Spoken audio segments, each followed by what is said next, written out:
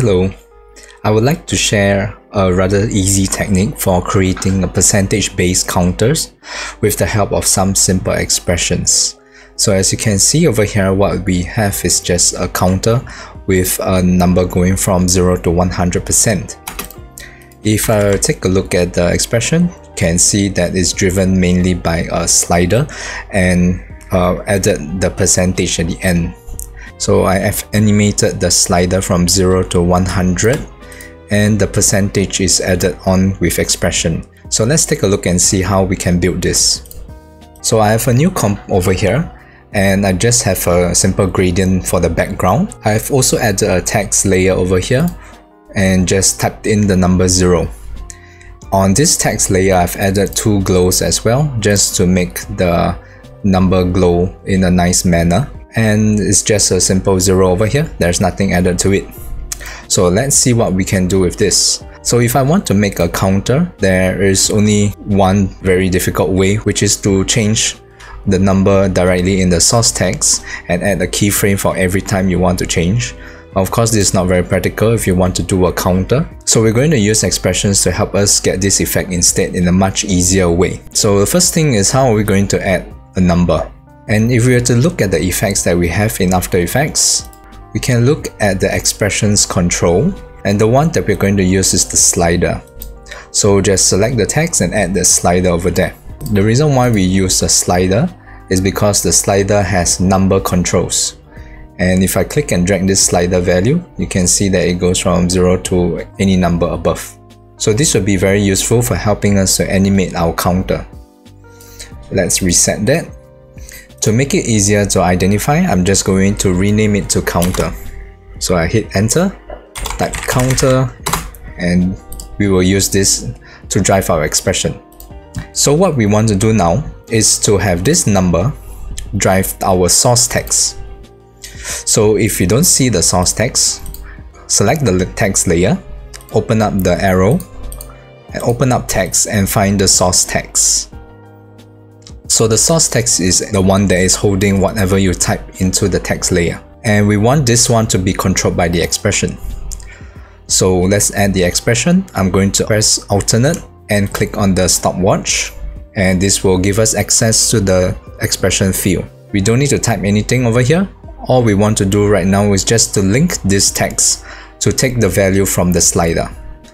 So with this entire text highlighted, I'm just going to take the pick whip and drag and click on the slider itself. After Effects will then fill in the expression for us without us needing to type anything. Just click away, you will see that nothing has changed because the counter is at 0 and the source text layer is actually displaying the value of 0. If we were to change our slider number, you can see that the number changes accordingly. And we can go in both negative and positive. Let's reset that. Okay, so we have a very simple counter over here, and let's see how we can animate this. At frame 0, I will just add a keyframe at 0, and maybe in 3 seconds I'm going to increase this to 100, and I'm going to press U. This will highlight only the keyframes of this layer, and you can see that we have 2 keyframes over here. But if I were to drag the time head, you can see that our number is way too long. We still get the correct keyframe value at 0 and 100, but the in-between is in a very long decimal number.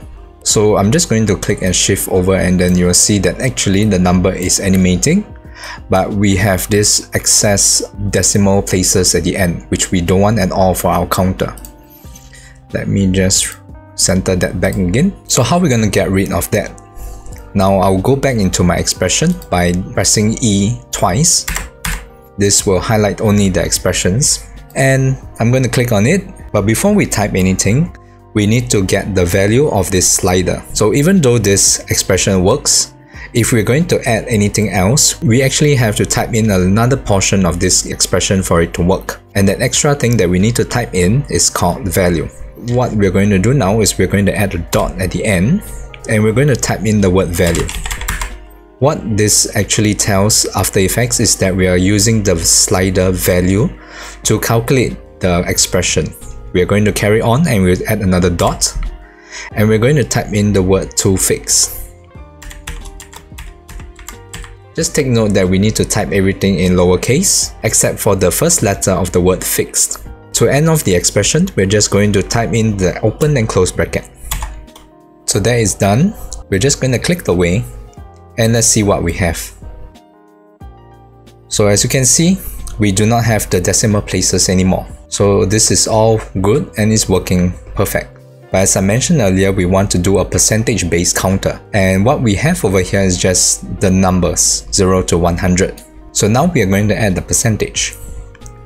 So we're going to click back into the expression again, and we're going to find the end of the expression, and we're just going to type in a little bit more.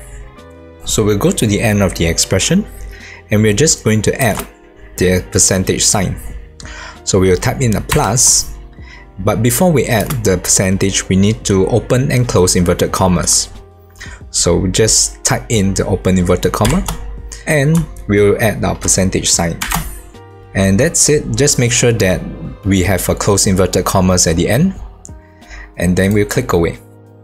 So the result is that we'll get a number followed by the percentage sign no matter what number is being displayed. And that's it for our expression. So we already have a very simple percentage based counter. So you can see that the expression is a very simple expression with a slider, ended with a toFixed, and we're adding a percentage at the end. So let's finish up our counter. So what I have over here is a shape layer with a circle drawn. The circle is at size 600, and I have added a gradient stroke and a trim path that will help me to visualize the counter progress. Notice that the trim path end requires a value of 0 to 100%. We can actually use that same slider to drive the end percentage over here. I will just press alternate and click on the stopwatch on the end. Next, I will select my text layer so that I have access to the counter slider over here. And going back to the trim paths end expression, we're going to pick whip and drag it over to the counter slider value.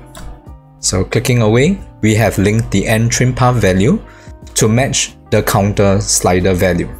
And the counter has the keyframe of 0 to 100. So if I were to just play it, you can see that this slider is also controlling the trim paths amount. And that's it. So just to top it off, we're going to do a very simple easing on the counter. And for the end, I'm just going to add a velocity of 100%. And let's take a look at what we have.